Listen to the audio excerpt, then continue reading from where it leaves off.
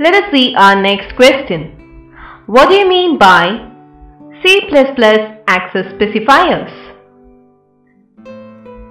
Access specifiers define the access rights for the statements or functions that follows it until another access specifier appears or till the end of a class. There are three types of access specifiers: private, public and protected.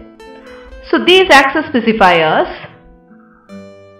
mention the access rights for the statements and functions of one class until another access specifier appears or till that is the end of the class. So the class B's elements that is declared to be private cannot be shared by class A or class C, whereas if it is public, then it can be shared by A and C. If the value is declared to be the protected of class B, then it can be shared by class A since it is in the same package, whereas it cannot be accessed by C because it is under a different package. Similarly, you have your default access specifier to be protected. So your values can be accessed within the same package, but it cannot be accessed outside the package. These kind of questions are frequently asked in Infosys and Polaris technical rounds. Let us see our next question. What is this pointer? This is a keyword that is used as a hidden argument to all non-static member function calls, and it is available as a local variable within the body of all non-static functions. It is a constant pointer and it holds the memory address of the current object. This pointer is not available in static member functions, as static member functions can be called without any object. Hence, this pointer is used for accessing the values which it is pointing to within the function or the body of all non-static functions. These type of questions are highlighted in Infosys and Polaris interviews.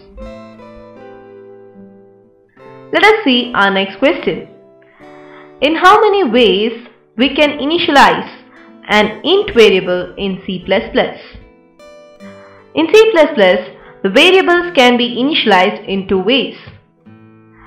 One is using your traditional method using your assignment operator, that is your equal to. If I write down the statement as int I is equal to 10, it means that the value of I is initialized to 10. And our second method is using C++ constructor notation. Here I can use the constructor as int I of 10, in the sense the constructor will be run and it will set the value of I to be 10. So these are the two ways in which we can initialize a variable in C++. If you see over here, a program has the initialization in a first traditional method over here. So it can be initialized using your assignment operator. Let us see our next question. What do you mean by storage class? Storage class are used to specify the visibility or the scope and lifetime of the symbols of functions and variables. It means the storage class specifies where all the variables of the function can be accessed and till what time those variables will be available for access for the rest of the program during the execution. If you see over here, we have declared the value of int C equal to 12 and we have specified it with the storage class as extern. It means it can be accessed globally throughout the execution of the program. So that is what we mean by the access which can be done using extern, that is the storage class extern. There are different types of storage class specifiers. If you see, they are auto, which means your storage is done in the memory's RAM and the scope of the variable is local. That is, only the local procedures can access it. Within the function, it can access for auto variables. That is, the lifetime is within the function. Your static is stored in the memory of RAM and the scope of the variable is local. And the lifetime is from when the flow reaches the first declaration of the static to the termination of the program. So until the program terminates, the static values will be the same. When it goes to register, the storage is in CPU register and the variable is having the scope to be local. And the lifetime of the variable will be within the function. Within the function, the variable can be accessed if it is of type register. Here we have seen extern. It is stored in memory of the RAM and the scope is global till the end of the main program. That is, if your value is declared to be extern, then till the end of the main program, it has its scope. Let us see our next question. What is meant by copy constructor and when it is called?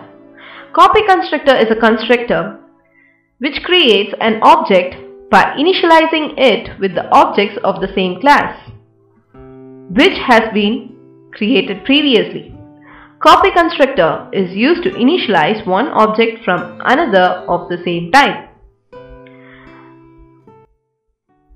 If you see copy constructor, say here we are passing the value of other, and if it is an object of my class, then it will have its own set of X, C and S. So other is a type of my class, hence it will have its own pair of X, C and S. So we are assigning the value of X, C and S of other to a new value of X, C and S. This is done using your copy constructor. And when a copy constructor will be called? It will be called in the following situations: when an object of the class is returned by the value, when the object of a class is passed by value as an argument, when an object is constructed based on another object of the same class, when compiler generates a temporary object.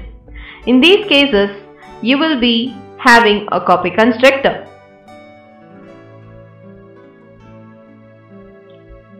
Let us move on to our next question.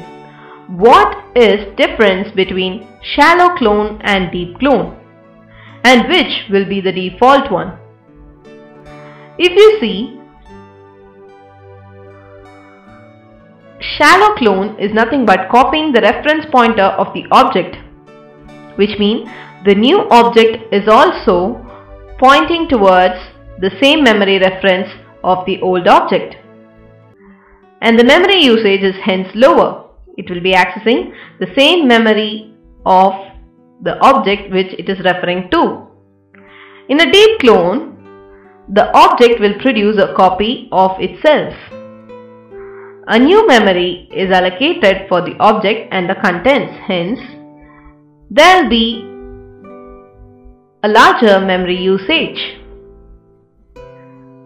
Hence, your deep clone is having the same set of the copy of the object itself with a separate memory allocation.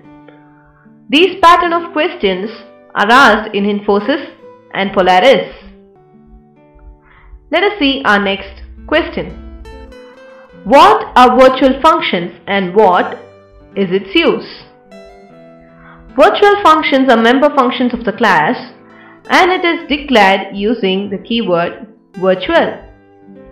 When a base class type reference is initialized using the object of subclass type, that is your base class type. You have your base class over here to be A and your subclass to be B, which is inherited as the public of A. And I am creating an object for A. So A is created with a reference object. So base class type reference is initialized using your object of the subclass type. For the subclass type, I am creating an object OB and I am assigning it to the base class reference. So when I do this, and then an overridden method which is declared as virtual is invoked using your base reference. So here we have our overridden method which is declared as virtual using your base reference. The base is A and the reference is PA. So using this PA, I am going to invoke the overridden method and that will give you the method in child class object. So if you see, this will return the value of B. So our output is 2. So this is known as virtual functions use, that is you can use the derived class function by assigning the reference of the base class to the object of the derived class. Let us see our next question. What do you mean by early binding? By default, matching of function call with the correct function definition happens during your compile time. This is known as static or early or compile time binding. Static binding is achieved using function overloading or operator overloading. Even though there are two or more functions with same name, compiler uniquely identifies each function depending on the parameters passed to the functions only during the compile time. If you see here, the value of 5 is identified to be the value in value only during your compile time, and this is known as static binding. Let us move on to our next question. What is meant by late binding? If you see, C++ provides a facility to specify that the compiler should match function calls with the correct definition at runtime, and this is called as dynamic binding, late binding or runtime binding. That is, your binding is done during your runtime. Dynamic binding is achieved using virtual functions. Here, your base class pointer points to the derived class object and the function declared virtual in your base class. Then the matching function is identified at the runtime using a virtual table entry. If you see over here, we are assigning a pointer with the add function, and when we are running the statement, we get the addition of both the numbers. This is nothing but dynamic binding, and it is happening during your runtime.